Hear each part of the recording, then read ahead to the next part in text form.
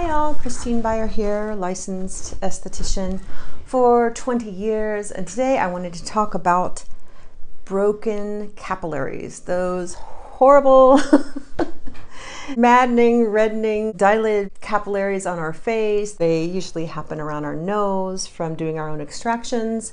They can happen from the sun. They can happen from rosacea. If you got them, I'm here to help.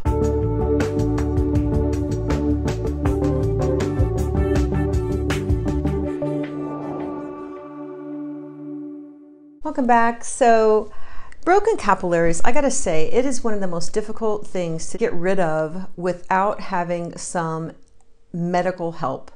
I have a machine called the Thermalo, which is an electrodesiccator. It can get those big ones and it does a really good job. But if you have the finer ones, you're really looking at laser.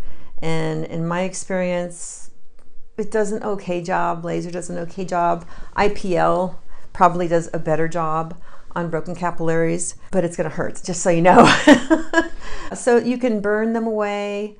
There are certain topical formulas that you can use, vitamin K formulas, triple vitamin C formulas. Image Skincare makes a rosacea line, it's called the Vital C line, that does a good job of hiding them a little bit. They get diffused, they look a little less apparent because the skin gets thicker on top of them.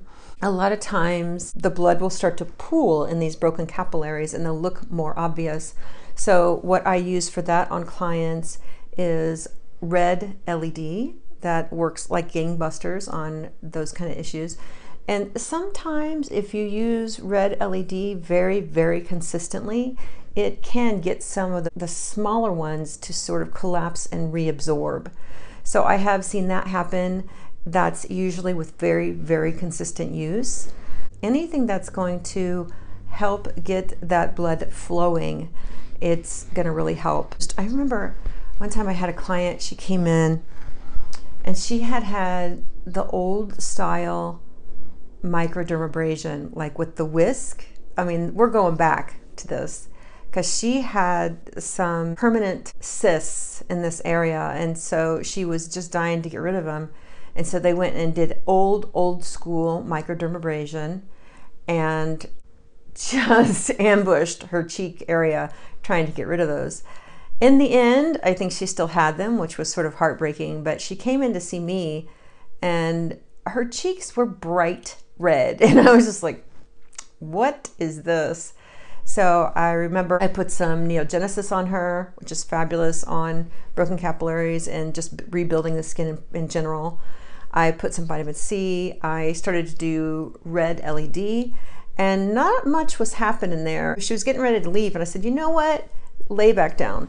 And I broke out the Anma and I just did windshield wiper, trying to break up that and get that pooled blood to just move on. I did some lymphatic drainage. I let her skin cool and she got up off the table. She looked at herself in the mirror and she was like, oh my God, my cheeks haven't been normal color in like 6 months, because she'd had the surgery, I think it was 6 months prior.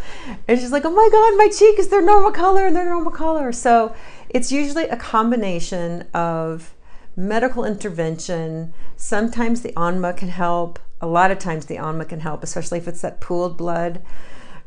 LED, the right products, and sunscreen, because the sun, I feel like all of the capillary damage I have on my skin is from the 10 years I spent in Miami. And I know this stuff on my arms is from the 10 years I spent in Miami. So sunscreen, sunscreen, sunscreen.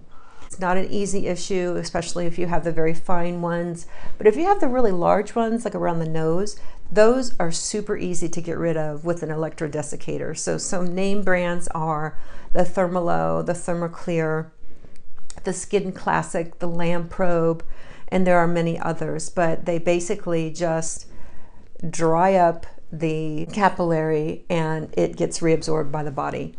And it's a very simple, almost painless procedure. It doesn't hurt that much. And you just have to be really careful afterwards to not be blowing your nose and re-rupturing them afterwards. But it does a great job. It's made so many of my clients happy.